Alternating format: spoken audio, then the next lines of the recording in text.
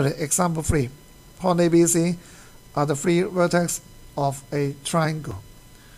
Prove that triangle ABC is a right angle triangle and hence find the area. Well, actually, this is quite similar to example 2. And therefore again we have to draw the diagram by ourselves first.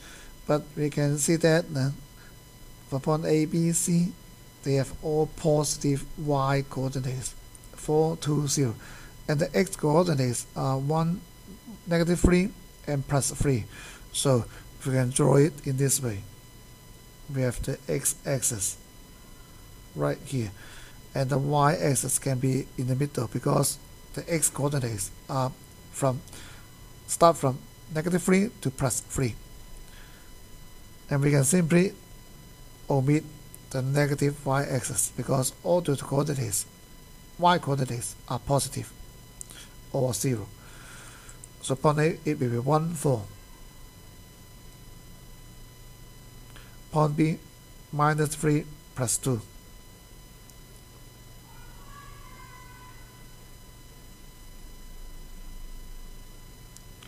And for point C, we have 3, 0. 3, 0. So this is our triangle ABC. And now we have to prove that triangle ABC is a right angle triangle. And probably angle A will be the right angle. But this is not necessarily true because this diagram is not drawn to scale. So how can we prove that it is a right angle? And we can make use of the, remember in Form 2, the converse of Pythagoras theorem. We have to first find the length of all the sides of the triangle ABC. And then we add up the square of the two smaller sides and see the sum, whether the sum is equal to the length, the square of the longer side. So we have to find A, B, and A, C, and finally B, C. Therefore AB, AC, and BC.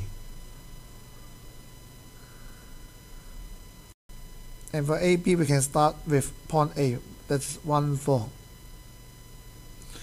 And then for point B, we have -3, minus -3, we have +3, and then -2. And for AC, again, we start with 1, 4. And for point C, we have 3, 0, -3, -0. For point B, we have -3, -2. And then for point C, we have 3, 0, -3, -0. And we can check this.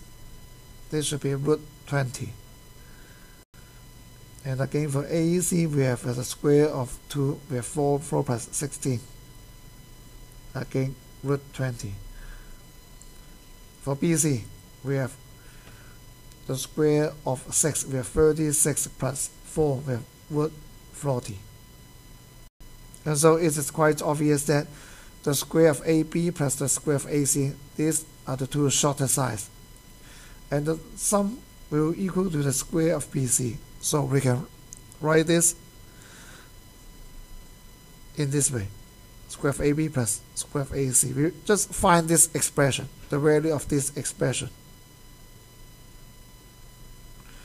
And it happens that this equals to the square of BC.